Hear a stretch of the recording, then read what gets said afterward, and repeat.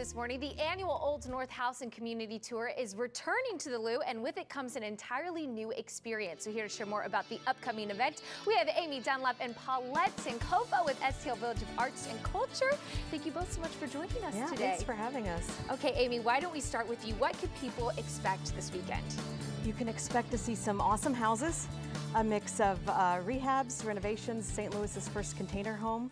Wow. And a lot of really exciting art. So our neighborhood has a real appreciation for the arts. A lot of murals, a lot of paintings on people's doors and fences, and we have all of that mapped out on our tour, along with some great live music between 10 a.m. and 5 p.m. Wonderful. So it really is a big block party, a little bit of everything. Absolutely. And Paulette, I know that you even brought with us some artwork this morning.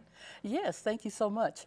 I brought in two examples of items that we do with the STL Village Arts and Culture. And our primary mission is to help seniors age in place, and so all of the work is done by older adults, including myself. Wow.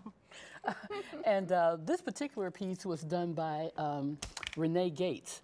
Okay. And it's a wisdom walking stick, and it's really an abstract mixed media piece, and it's just absolutely wonderful.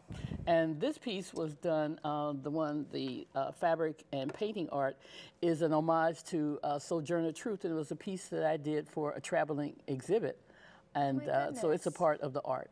Well, it's absolutely stunning, and what I love about what you just said is helping people that might not have found that passion later in life, or maybe they're returning to their passions. It's just such a beautiful thing. So you are going to be some of the vendors and some of the art on display, correct? Actually, STL Village Arts and Culture is a part of the tour, so people can come and visit our office. Oh, perfect. And learn more about the program. Wonderful. Okay, so and that's kind of new, Amy, the art aspect. Why don't you touch on that piece? Yeah, well, we've got a number of artists and nonprofits in the neighborhood, and some of them have been on this tour in the past, but this year we're really highlighting that aspect of our neighborhood. Of course, because it's really, it has the historical aspect, but man, so much new art is growing each and every day in Old North. So why don't we also talk about just also the great vendors and one of my favorite businesses you're going to want to see.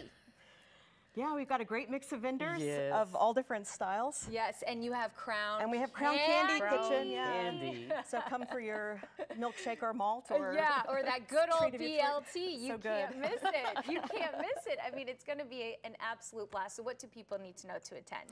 Yeah, you can go to our website, onsl.org, and buy pre-tickets, or you can come the day of and buy tickets right across the street from Crown Candy Kitchen. Okay, again, right across the street from Crown Candy Kitchen. So it's like you have your little bit of sweet tooth, you have your art, your historic homes. It's going to be a great weekend. We're excited. Well, thank you both so much for joining us today. All of that information is right there on your screen.